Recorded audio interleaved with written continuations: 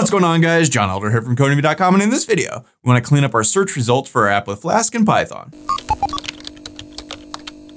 All right, guys, like I said, in this video, we want to clean up our search results a little bit. But before we get started, if you like this video and want to see more like it, be sure to smash the like button below, subscribe to the channel, give me a thumbs up for the YouTube algorithm, and check out Codemy.com, where I have dozens of courses with hundreds of videos that teach you to code. Use coupon code YouTube1 to get $30 off memberships. All my courses, videos, and books. One-time fee is just $49, which is insanely cheap and going up soon, so check that out now. Okay, well, like I said, in this video, we want to clean up our search results page, make it look more like this. If you remember back when we created the search results, it just listed a list of links, and that's not that great. And also, if we search for something that's not listed, we want a little message saying, hey, that didn't appear. We don't have that yet. So let's head over to our code. I'm using the Sublime Text Editor in the Git Bash terminal as always. And as always, you can find a link to the code in the pinned comment section below, as well as a link to all the videos in this Flask playlist. So check that out if you haven't so far. So this shouldn't take very long. Not much to do here, but we probably want to get this cleared away before we move on. So if we head over to hello.py and Control F to search,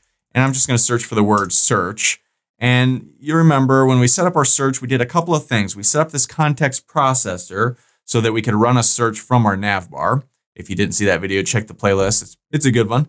And then if we search again, here's our actual search function. And you remember we're querying the database and then, passing in whatever we searched for and then filtering it by, all this stuff and then returning that and outputting it onto the screen. So if we come over to our templates and look at our search.html page, this is all we've got. So it just says you searched for and then says it on the screen and then it does a link thing. So if I come back here and reload to the way this originally was, let me log in here and then go to post. And so let's just search first by John. It just says you search John and then nothing appears. If we search for test, it says you searched for test. And then there's just a list of these links, and that's not great either. And I don't like how this is output. So first, let's change this around to make this all one line. That's an easy fix. We can just come up here and grab this thing. And here we can go colon like that. I think that'll probably look a little nicer. Let's go ahead and save this and head back over here and hit reload just to see. Yeah, you search for test. I like that better. Maybe we'll put some emphasis there if we want, just to really kind of make it stand out. So I use the EM tag.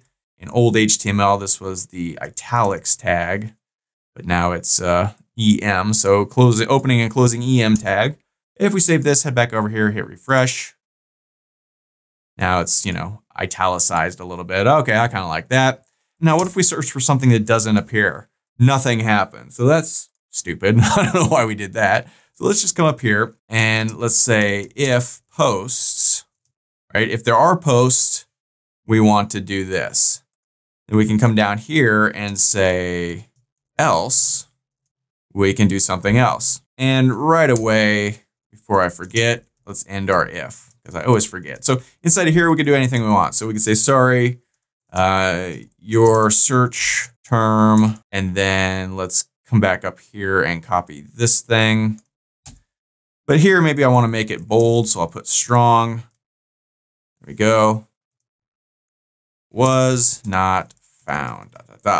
Okay, so that looks a little ugly, but it should work.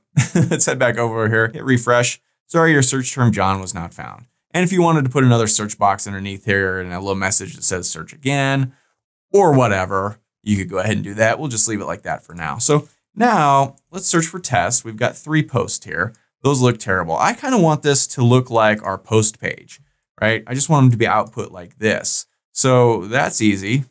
We could just copy that code. So let's head over to our posts page. Here it is, posts.html, not to be confused with post.html. And we can come through here, and here's where we're outputting those things for post and post. And it's just all of this code. So I'm just going to copy all this code because it's the same stuff. So we can just copy this, head back over here, and inside of here, instead of these little links here, I'm going to get rid of that and paste in all that code. So let's go ahead and save this, head back over here, hit reload. Boom, just like that. Much better, right? So we can edit the post if we're the author. We can delete the post if we're the author. We can click here to view the post, right? Or we can click here to view the post. That looks nice. You can notice here, this is Tim's post. We're not the owner of this post, so these buttons don't appear, the edit or the delete button. So I can't edit or delete that because I'm not Tim. I didn't make that post. I mean, I technically am. I'm technically everybody here, but you know what I mean.